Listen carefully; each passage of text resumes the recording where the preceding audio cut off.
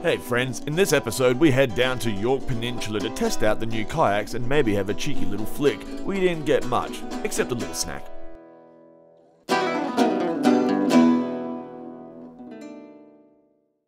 We loaded up the Squidmobile and dropped the little one off at doggy daycare, then took off down the hill. You always got to be careful when travelling through the Adelaide Hills because there is often some drunkard meandering in the middle of the road, oblivious to the metal death machines we all drive.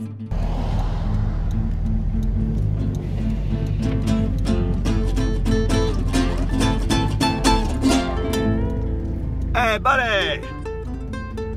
What are you doing, mate? Bloody drunk in the middle of the day.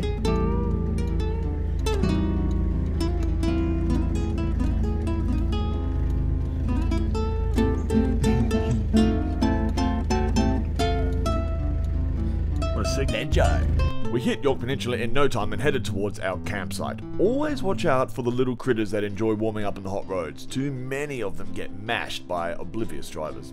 We got to our campsite at Rawalti Beach, staked out a secluded spot and set up camp.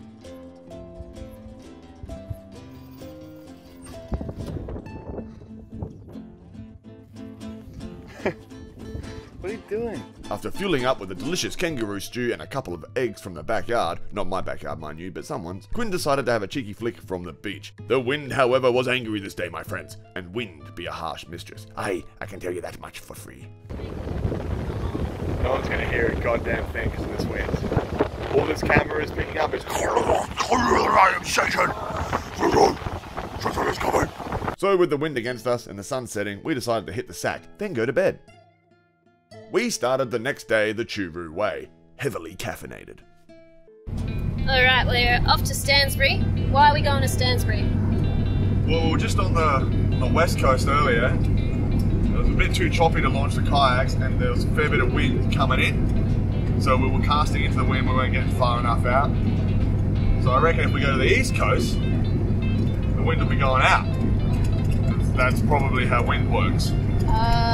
That doesn't sound right, but I don't know enough about wind to dispute it. So let's test that theory. Yeah, we'll put that theory to the test. We'll see who's right.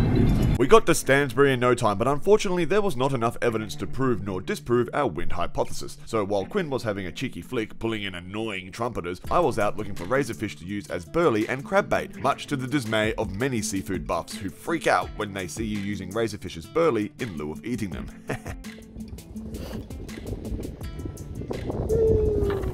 With the wind being a bit smelly and us gagging to launch the kayaks, we headed to Hardwick Bay on the west coast, hoping the bay would shield us from the wind a little bit. And it did! Looks like we know a thing or two about wind after all. Barely even paddled, I'm getting pulled out to sea here. I don't know why Tom Hanks had such a hard time getting off that fucking island. Idiot.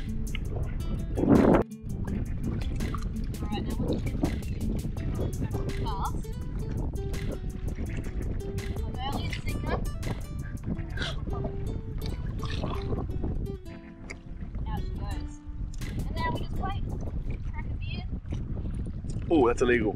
Crack a Coke. There you go. Off you go. What do you got there, honey? Puffer fish. No.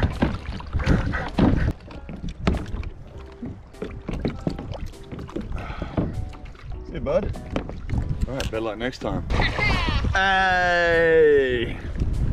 Any more puffer fish? Not yet. Oh, there we go. Hey! Nice, baby. Get him in. Another one. What do you got this time, baby? Another puppy? Pull him in, pull him in. Oh, he's a big pupper.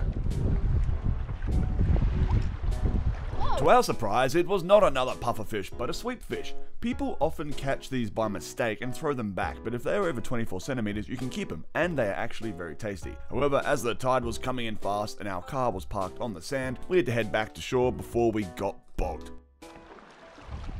Although we didn't catch much in the way of food on this trip, our main aim was to bust out our brand new kayaks and scout for future fishing locations, which we did successfully. I must say I am a huge fan of the Primal Titan. She is a beast and handles rough tides and rips quite well. How bizarre. How bizarre.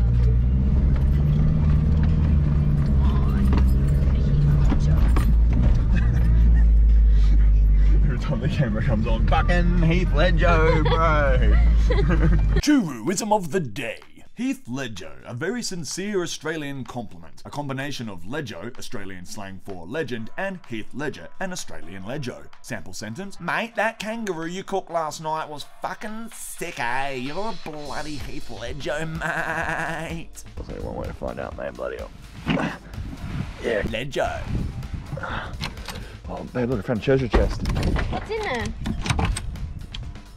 Fucking treasure, mate. Oh, do you reckon these eggs are still good? Yeah. Oh, there you go. Oh, it's a frosty boy. Nice. Huh? Oh, well earned. Well earned. Oh, I mean, we didn't really do shit, but... I caught 4 fish, mate. Yeah, puffer fish and trumpeters. And a sweep. Okay. I'll give you that one. After scaling and gutting the sweep, we added a few herbs and spices and fried that little fella up for a cheeky afternoon snack.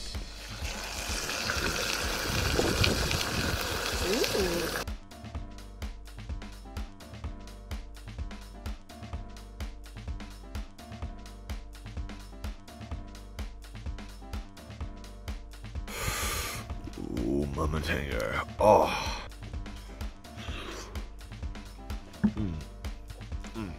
Yep, top notch. Good job, babe.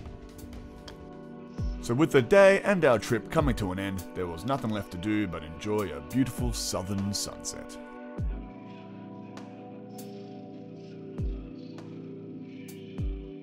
We didn't catch a lot on this trip, but we did get away from the hustle and bustle of sitting around the house playing Uncharted 4, and that's what it's all about, soaking in a bit of nature.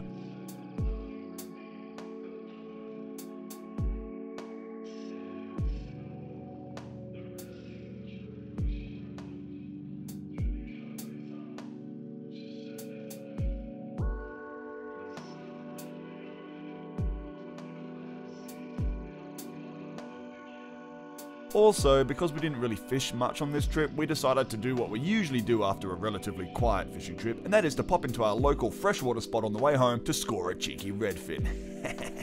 Thanks for watching, friends. Be sure to subscribe and all that jazz. Check out choo-roo.com if you want to buy some of our chili sauce, and you know, get out there every now and then and have a bit of fun.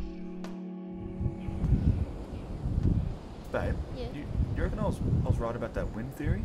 There's no earthly way of knowing, Jacob. Technology hasn't been invented yet. Yeah, it's in the hands of Aeolus now. I don't know who that is, but like when we went to Stansbury, it was blowing the other way. Was it? Wasn't it? No. I don't know shit about wind.